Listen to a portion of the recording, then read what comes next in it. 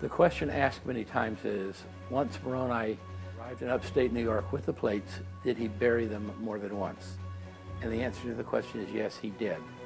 He buried them once because he thought that he was finished with his mission and there was no more writing to be done. But he writes in his book, the very first 6 verses of chapter 1, that I have not yet been discovered or killed by the Lamanites, and so I have decided to write a little more. In order to do that, he had to go exhume the plates and then write another book, which was his book, which happens to have been on the very back of the very last plate, because Joseph Smith said the title page of the Book of Mormon was written on the inside of the very last plate.